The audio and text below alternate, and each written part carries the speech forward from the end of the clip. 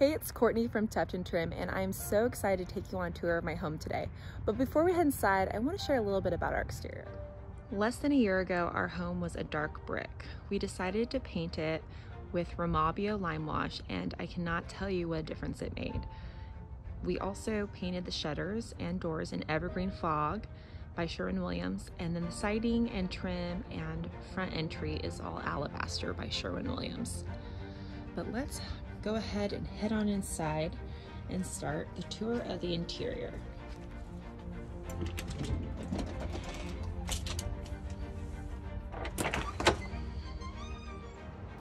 Welcome to our entry. It's not a very big space, but has plenty of personality.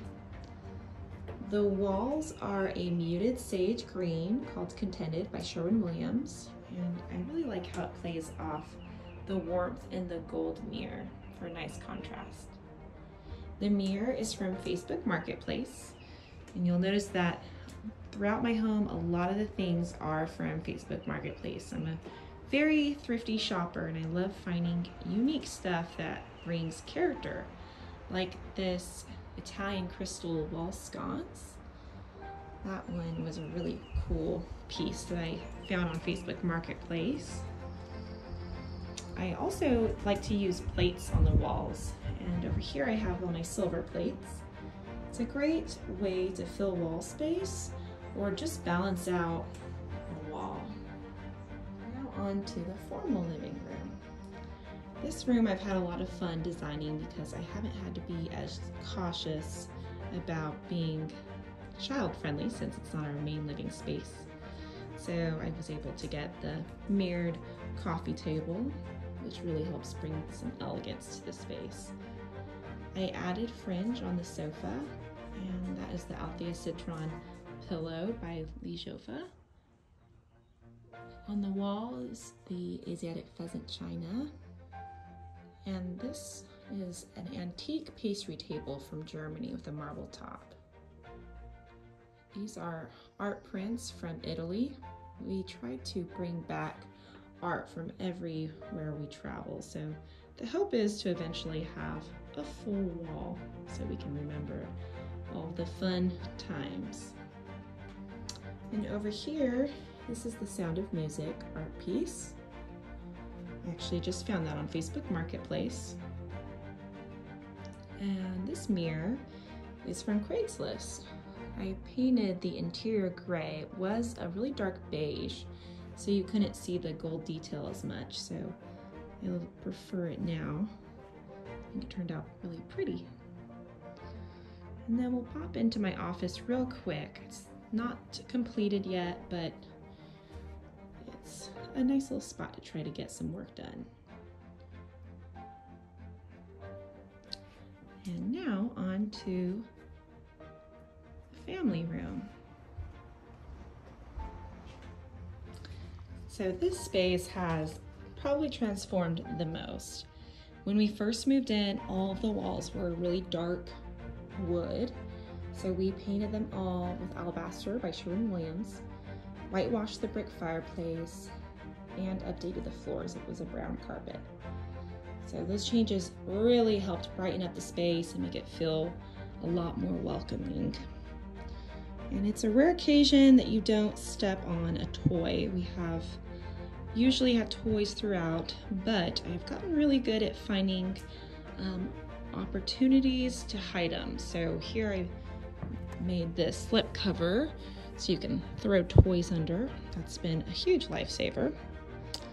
The sofa and blue chairs over here are from Universal Furniture, and they're actually brand new. We are super excited about. They're extremely comfortable, but the best part is they are spill proof. So that is kind of a necessity when you have toddler boys. I'm very excited about that. And the wall art are Etsy prints that I downloaded and had printed at Office Depot. So super affordable option for wall decor, especially for like a large wall. I have a huge wall here that I've kind of been working on ideas of how to fill.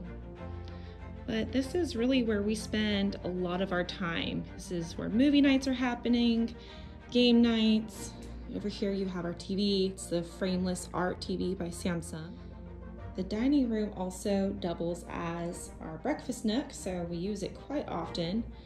The floors were also updated in the vinyl plank, and the curtains I actually just added. They're a Dupioni silk, and I sewed on the French pleats for a really elegant look.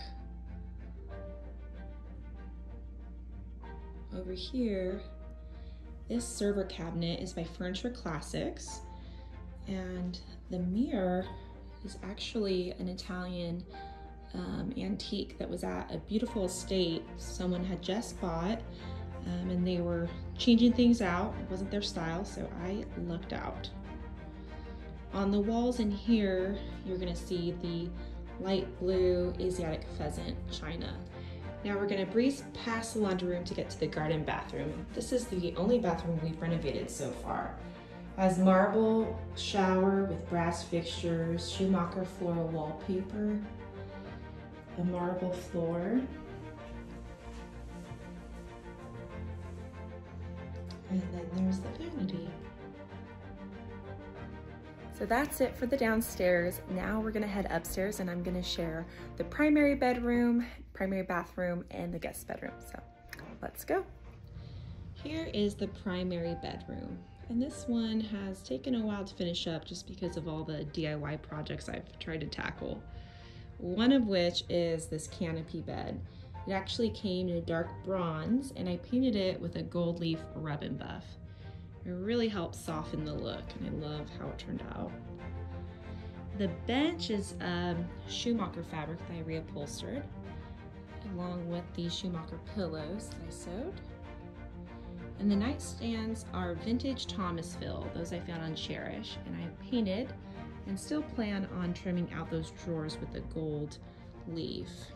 The lamps are Visual Comfort, which were a lucky Facebook Marketplace find. Then over here in the corner, I've created a little makeup vanity, and you'll see why in a minute when you see my bathroom. It's pretty small, which has made this quite the necessity. But the room itself is quite big, as you'll see here. We have dormer windows, this large chandelier. This is the 8 in gray beaded chandelier, which I love. And a little seating area over here. This is where a lot of time the boys will be wrestling and hanging out. This actually proved to be a fun little spot. Now onto the bathroom. It is not very big, but we did make some affordable changes that really helped update the space, like painting the vanity. That was a dark wood, so I painted that and it really helped make the space feel a little bit bigger. And then we added some sconces, those are Regina Andrews, and new mirrors from Ballard's, new faucets, and then a couple personal touches like monogram towels, art. Really helped to bring some personality to the space. Here is our guest room. So this room has been a lot of fun. I'm basically creating my childhood dream room. So yeah, it's kind of fit for a princess. The furniture is front gate, and then the mirrors are actually a vintage Thomasville that I painted. They're on each side. And I built the bed valance and curtains out of this Ballard's bedding. And you have the Dupioni silk behind the bed as well. The crystal chandelier is Crystorama. So pretty. Well, that's it for today. Thank you so much for joining me on the tour, and I hope you guys enjoyed it. Feel free to stop by Touch and Trim and say hello.